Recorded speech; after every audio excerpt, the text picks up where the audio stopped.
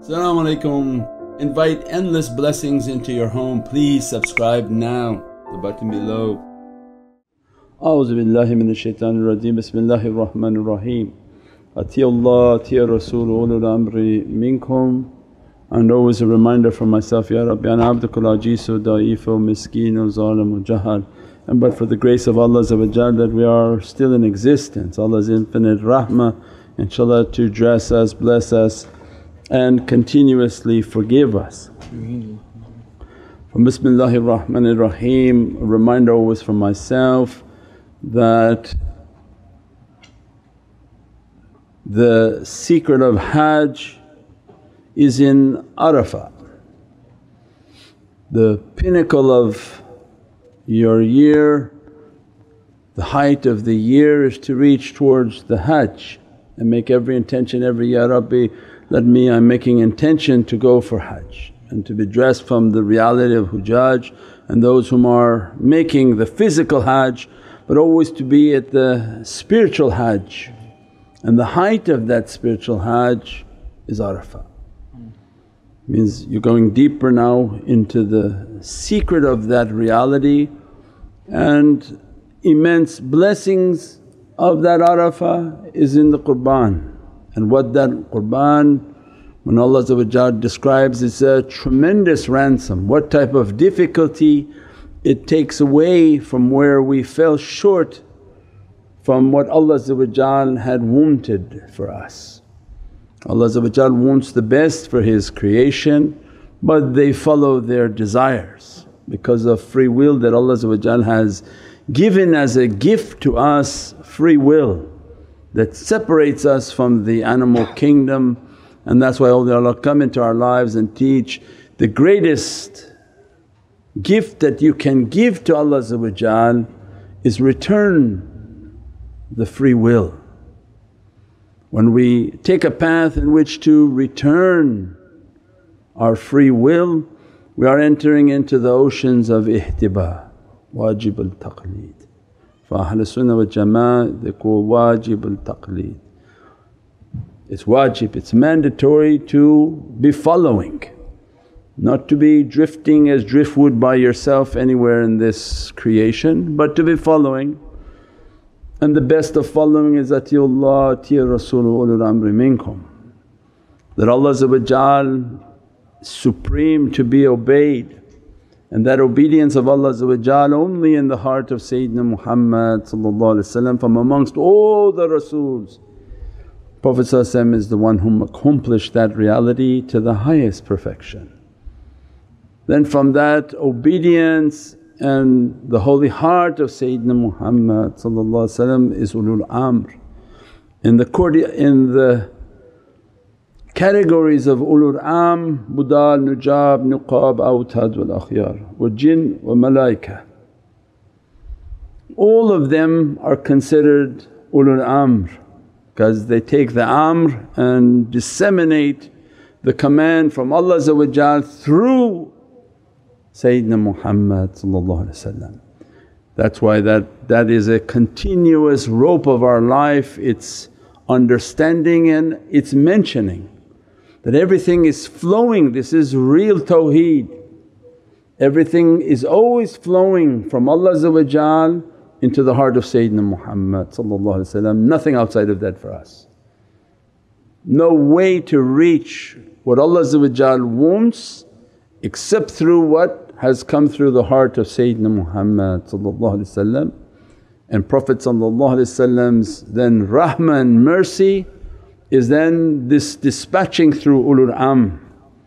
They hear the command of the mim, because the alif to the mim to the ra. So they are the masters of that reality and Allah make them to be Rabbaniyun because they carry the command from the alif that flows through the mim of Sayyidina Muhammad and they become the Ra and Rabbaniyun. Means that immense reality is the secret of Hajj and 1 year's pilgrimaging. That to go up and sacrifice our bad character sacrifice all our wants and our desires, and every year to be closer that, Ya Rabbi, I want to submit my will back. Then you have to join the caravan of the asir, the captives. That the beginning of the journey and the reminder of the journey is that we fell in a well, and that well was Allah throwing us into this well of difficulty and testing. And when Allah wants to guide the servant, it's a guidance towards surrendering your will, so that you can become the people whom are captive. These are all symbolisms that I tie myself to not have my desire, tie my feet not to take me where I want to go, but as captive, and to be fed from Allah's table, where Allah then describes the table of Allah, they're yatim, that they're orphaned because they have nowhere to go.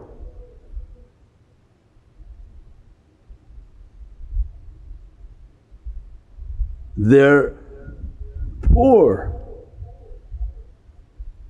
What's the other word for them? Yep. Miskeen. Miskeen means that they consider themselves in Allah's way as having nothing. That whatever they have of life, they know it's nothing in Allah's Divinely Presence.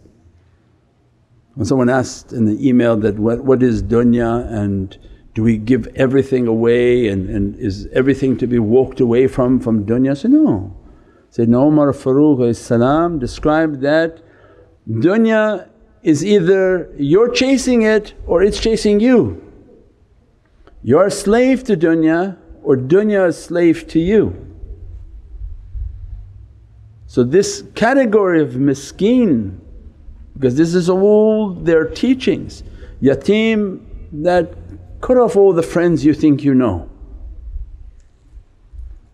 cut off everything that taking you in directions that is not this way of surrendering the will. You can't surrender to yourself your will, because you would be playing a joke on yourself.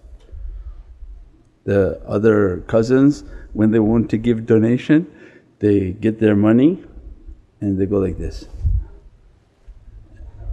ask Allah, whatever you want, take it. It comes back down, they put it in their pocket. So Allah didn't want anything. Astaghfirullah, he's playing always games with Allah. So no, you can't surrender your will to yourself because you're still in your will. That's why we started with ihtibā. So I have to find one of these ulul am and live a life of listening to their guidance, their direction, their teaching, so that it's not my will but it's your will through these ulul amr. And that's when Allah described in all His holy books, Thy kingdom come, my will be done on earth as it is in heaven. Every holy book has this du'a. The kingdom of Allah's coming means He's opening into the heart, His kingdom, His malakut.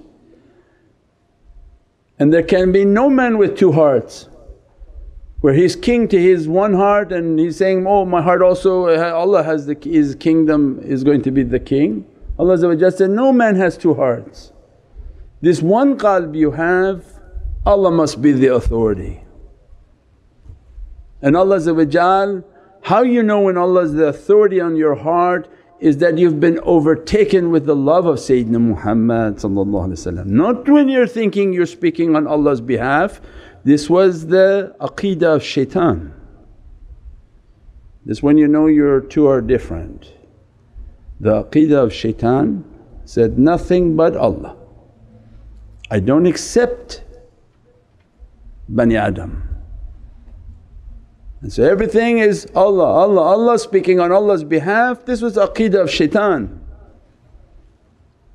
Aqeedah of Rahman is to know that when you're overtaken with the kingdom of Allah, you're actually filled with the love of Sayyidina Muhammad. As a result of that ishq and love, you have been dressed with the love of Allah. قُلْ إِنِ كُنْتُمْ تُحِبُّونَ اللَّهَ فَاتَّبِعُونِي يُحِبُّكُمُ اللَّهُ. That if your entire being and wujood is to be following the way of Prophet that you're giving your love to your ears, to your eyes, to your breath, your hands and your feet, you're walking love of Sayyidina Muhammad. Doesn't mean you're perfected because everybody's making mistakes, this is dunya. Perfection only for the Prophets. But that we are taking a path in which to fill ourselves with that love. For if we have the love of Sayyidina Muhammad filling our being, then know you are filled with the love of Allah. So then we spend our life to find these ulul am, that I want to surrender my biggest gift. We did the money, we did the time, we did everything, Ya Rabbi, I'm coming to surrender my will so that I can be from this category whom eat from your Divinely table. So we said, what is eating from the table? We talked before, it's not a kebab from light. Allah is going to send you buffet all with light. I want some kebabs. Please put samagh, because it was also a defense against these difficulties. So you put samagh on the table of light is Allah's Divinely lights and knowledges, that I'm going to have you eat from my table of heaven.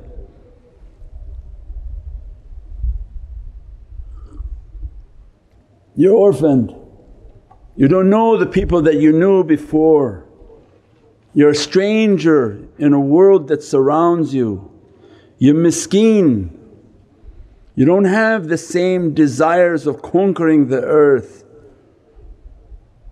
You find yourself to be poor amongst these people of dunya who love dunya so intensely, and if you sit with them they mock you, that why aren't you trying to conquer everything? And then to become asir and captive, that I've tied my way to a way into this reality. I kept the fellowship of those who want to reach that reality. Means this is every Muharram we step with our right foot that, Ya Rabbi, we're asking to reach towards that kingdom and that reality. Reach to an ocean in which we submit our desires, our wants, and to be dressed by these lights and to be dressed and blessed by these realities. That Allah to give to His servant immense realities that can't be imagined. And as Muharram starts, reality for us when they were asking about salah, and the apex of salah, and the apex of salah is your sujood. The apex of our salah and the secret of our salah is in the sujood. Because every action has a reality. It's the sujood that everybody begins to leave. And for us it's immense reality that when an insan is asking to surrender themselves, and what is a conflict between us and Allah is the head and the maghz.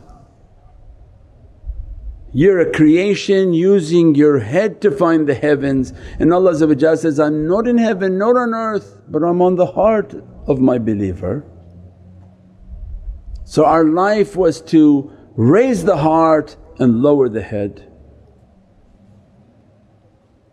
And the power of sujood is to show that to Allah. Ya Rabbi, I don't know, whatever cleverness you gave to me in life, it's nothing in your presence, and I humbly submit myself to the best of my ability, Ya Rabbi, and I put my head to the ground. That the donkey of mine that commits every type of difficulty and badness, Ya Rabbi, I'm nothing, I'm nothing. And this is the dearest form of prayer to Allah. People think the secret of salah is to make du'a. No, the du'a is for you, the sujood was for Allah. The du'a is what you wanted. The sujood was for Allah to show, I'm nothing Ya Rabbi, whatever you bestow upon me I am your slave and servant. And when I put my head to the ground my heart is at the highest point. And when I put my head to the ground my soul freely sits up and shows Allah I'm riding this insan. When that insan has no ability to make sujood, we're not talking about sick, so get 50 emails of people who are sick. Even when we have arthritis in our knees, after the salah make sujood, go lie down to the floor and put your face on the floor. You don't have to go back in tahiyyat on your knees if they don't work, just lie on the floor and make your face onto the floor. But what dear to Allah is that whatever you bestow upon me I'm nothing Ya Rabbi, my head to the ground, my heart is at its highest and my soul is showing Allah that this insan is submitting to your heavenly kingdom. My kingdom come and your will be done on this earth. I'm asking you, Ya Rabbi, grant me to be your servant, your real servant, your sincere servant, because you're showing the king like a warrior for Allah that, look, the donkey you gave me he's down and I am victorious and riding him. So all those who think they're with the heaven of Allah, can you bring your donkey down? So one cousin group, they said, no, we pray standing. Shame on you that your donkey's so strong that it rides you and says, not for 1,000 years will I put my head down. And they pray like this all day long. They gave to Sayyidina Isa, they gave to every Prophet the same sujood. Tell your nation to bow down. They don't care about your knees on the ground, they don't care about your feet on the ground. Put your face to the ground and show the immense majestic power of Allah that you're nothing in the presence of His might and His majesty. And as a result you gain God's satisfaction and happiness in your sujood. And as a result of God's satisfaction and happiness He takes away every type of negativity in your sujood. So then it is an immense grounding for those who are studying energy. When they want to ground themselves because of God's satisfaction, because Allah's satisfaction in the action of bowing down, Allah makes the earth to be a grounding for insan and pull every type of negativity from them in the process of that sujood. Then the other cousins that think they're very clever, they understood that there's a blessing in sujood, so why don't we just bring the ground to us, and they tie something up here and they walk around with the ground onto their head because they don't want to bow down. Yeah, so they tie it and they put the ground here and say that we'll just carry the ground with us in our prayers. It's just trying to be clever with Allah. But everybody was ordered the sujood. You can't tie the sujood to your head and you can't stand up asking Allah, you're missing the immense blessing and power that Allah want to bestow upon His creation. That everything I want to give to you, humble yourself before me And that's why when we watch all these movies of kings and kingdoms, it was always a sign for us that humble yourself before the presence of the king. How much they even had adab that when they would go to visit a king, they would never greet from high but they would come down to greet the king. And that the king would greet from high and the people would greet from low. Every action was important to the king. You would watch from old movies of kingdoms. Means you wouldn't stand up on a stairway and a king coming down like this and from above you say, "Hi, how are you?" You come down to be at that presence and you greet them face, not from above. They made an effort, they come down and they greet to the face. The king can be up and greet everybody from above. All these ihtiram, what we call tashrif. There was a protocol on the kingdom but democracy ruined it and made demonocracy. Everybody just demons.